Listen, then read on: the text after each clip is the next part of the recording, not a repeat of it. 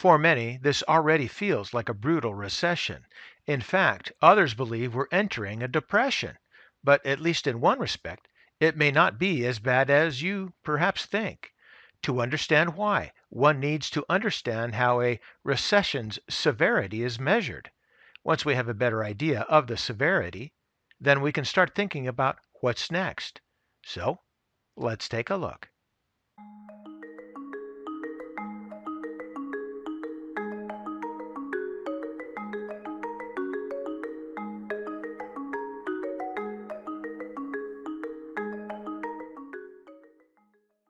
According to Economic Cycle Research Institute, or ECRI, you have to look at the three Ds: depth, diffusion, and duration.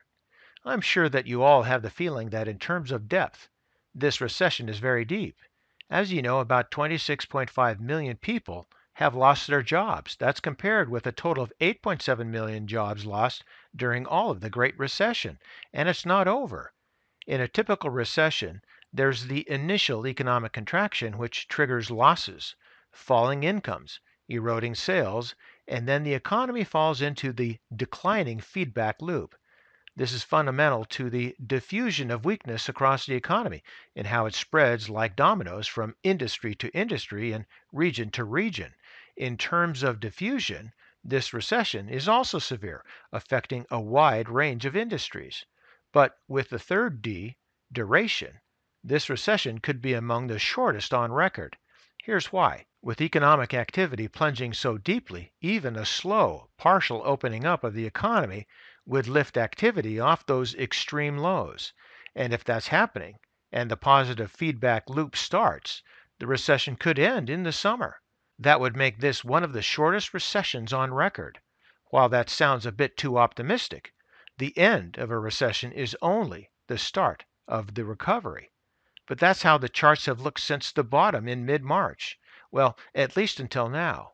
As I showed you all in a recent video, the VIX is trying to set a base. If so, it may spike again, which would mean another downtrend in the market.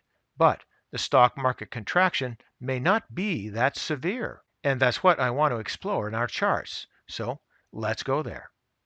So here we're looking at the 6-month daily on the spiders, the SPY. And again, the 282.97 was the close on Friday. Now, we had that bottom here, and then we've had the uptrend up to this point here. And of course, we had the top way back here. So looking at this chart, I told you that we're looking like we're in a topping process. But one thing that I haven't talked about is that this also looks like a cup and handle. Now, we've talked about a cup and handle many times, but let's go over it again. Basically, you look at the chart and it looks like a cup moving on down with the base and then the rise back on up here. That's your cup. The handle is here, where you get a slight sell-off on lower volume, just a general sell-off in the price, and then the market, once it reaches another bottom and the rest of the sellers are out, then it can base and head on up. And that move, you want to get above the cup, which is probably in this range here. So you want this sell-off to happen down here, and then the stocks to rise, and once it reaches that top of that cup here, you buy. Once it breaks through, that's the breakout. Now, I'm not sure how low this handle is going to go. I'd like to see it maybe in the range of 260 to 280. However, it might fall a little bit further. If it falls further, that's still okay. The one thing that I don't want to see is it breach lower than that previous level there from late March. So we'll be watching that closely. But it is interesting that it's starting to show the cup and handle formation. That's good. It's also possible that it might do a W formation, heading on back down here and then up and away. That's possible, and that's still acceptable, at least in my terms. So we'll be on the watch out for the cup and handle or the W. And for today, that's ChewDog Charts.